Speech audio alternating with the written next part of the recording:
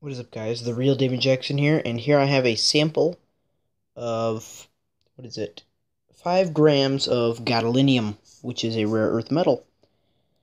Well, what I'm holding the bag with is a magnet, and that's because gadolinium is very, very strongly, well, not very, very, but it's very strongly paramagnetic, so I can shake the bag, and, it won't fall off, and it's shavings.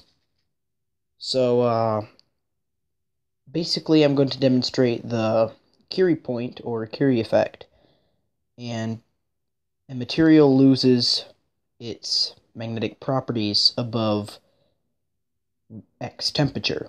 For gadolinium, it's a very low temperature that it loses these properties. So as you can see, it still has the properties.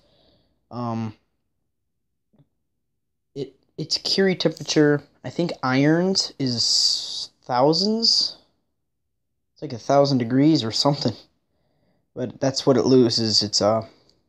Yeah, that's the Curie point of iron. But for gadolinium, the Curie point is only 20 degrees Celsius, which is, I think, 65 degrees Fahrenheit.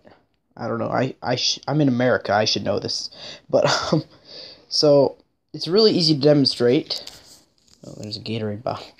But what I'm going to do is I'm going to take this gadolinium and I'm going to put it under a heat lamp, and it will actually fall off the magnet because of the rising temperature, which makes its molecules all scrambled, which means that a magnet won't work on it anymore, basically.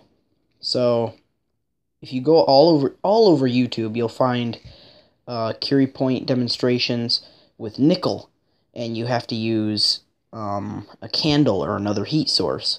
But for this, all you need is a light, because gadolinium is so low.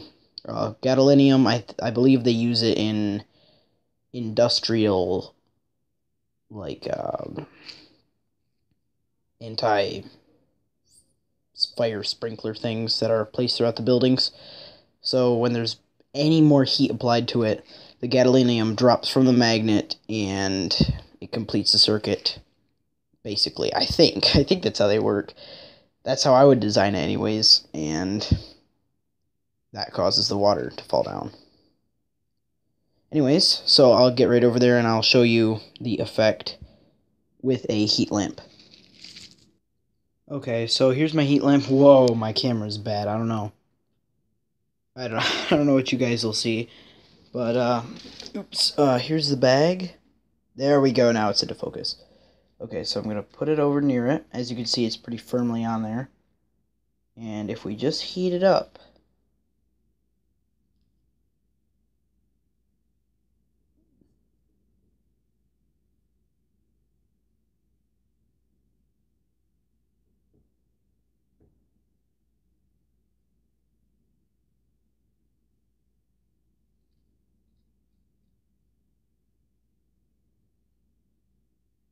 let's see, it worked one of the first times I did it, so... Oh, see? See the stuff start to drop? That means it's heating up.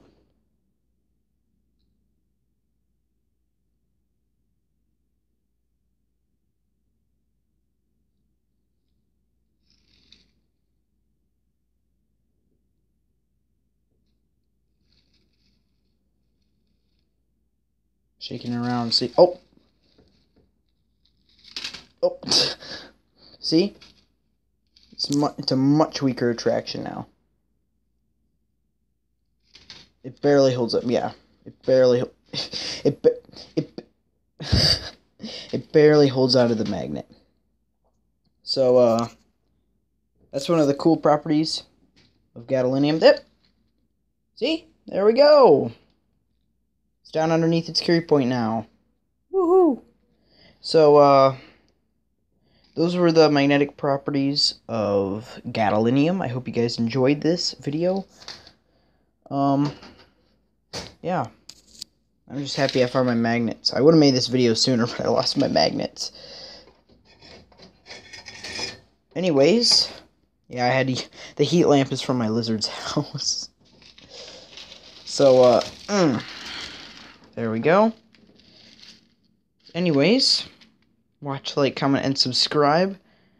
And, yeah. Also, don't forget to click the bell, because that is how you get notifications from my channel. All right, everybody, have a great day. See ya.